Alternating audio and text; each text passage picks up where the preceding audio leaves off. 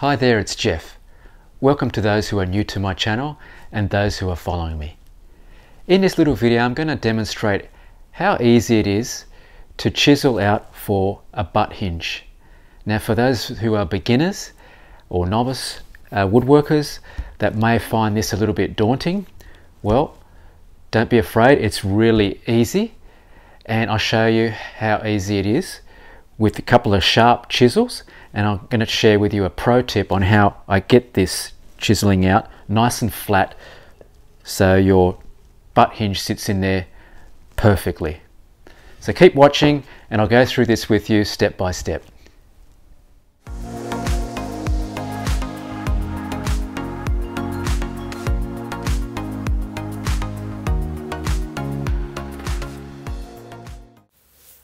Okay, for this demonstration I'm going to be using a brass butt hinge, and this could be simulating that I'm hinging a door on a door jamb here, or for a box, for a project or something, the lid. It doesn't really matter. Just you're getting the butt hinge there, and I'm just outlining and marking, the length of the hinge just with a sharp pencil, just squaring those lines across. And then I'm going to be using a marking gauge also, which you'll see, just to do the length of the hinge.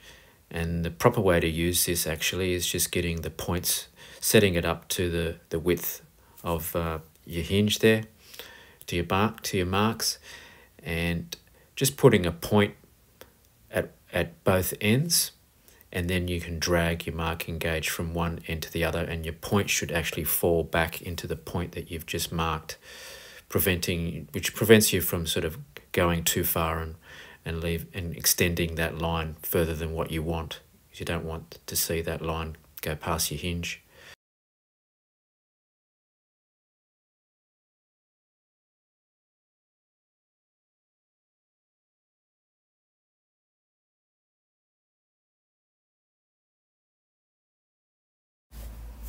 Okay, when it comes to the chiseling procedure, I'm going to get a wide chisel and I'm just going to place it just on the inside of my lines that I've marked, because the chisel will tend to drift because it's got an edge on it.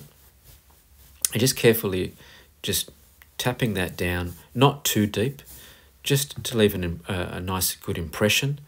And I'm going to be following my lines all across. And for that back one, because I've used a marking gauge, it's already scored a little bit of a groove into your timber. So it's easier for your chisel to actually fall into.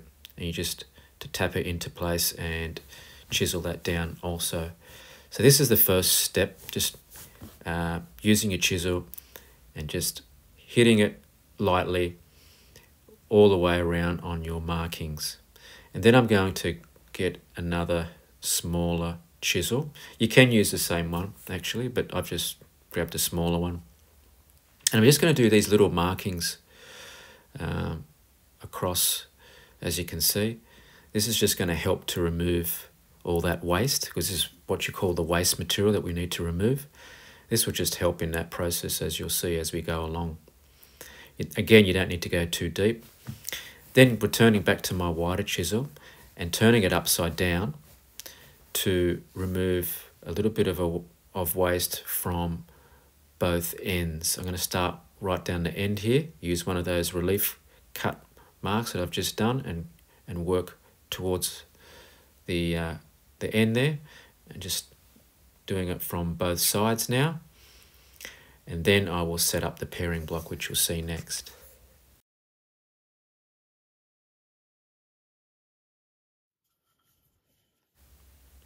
Okay, next, this is my pro tip here, using what we call a pairing block.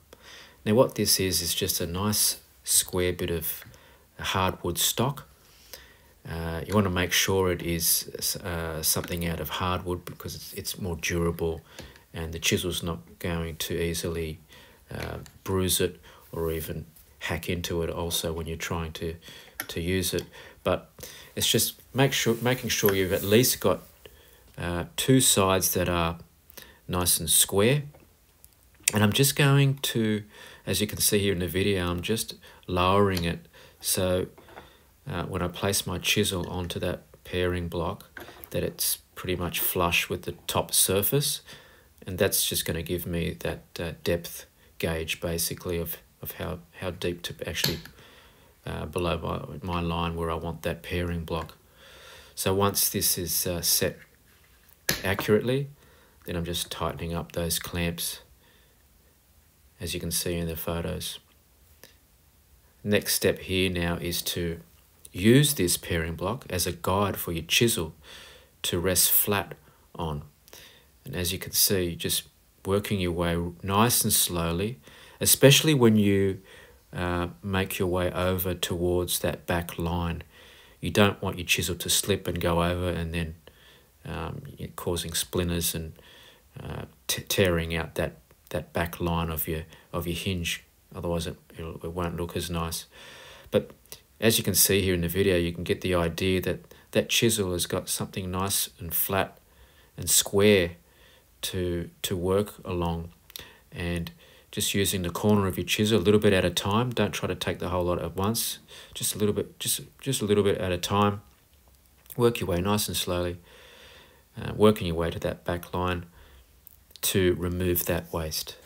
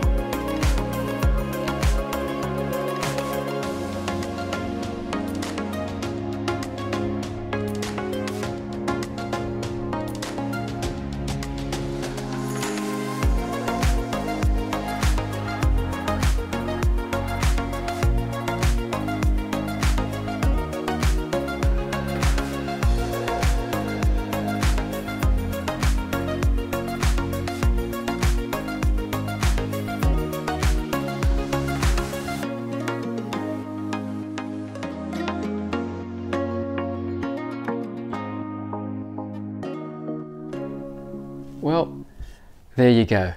That wasn't so bad, was it? I know that I probably made it look easy, but you know what?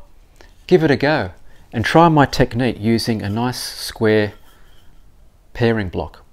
It just gives more support for your chisel to sit on and go into your workpiece nice and square, and you'll end up with a more flat baseline there for your butt hinge to sit onto, giving you a little bit more of a nice result. Well, that just about wraps this video up. Don't forget to share and subscribe to keep up to date with my latest videos, and hopefully I will see you in our next one.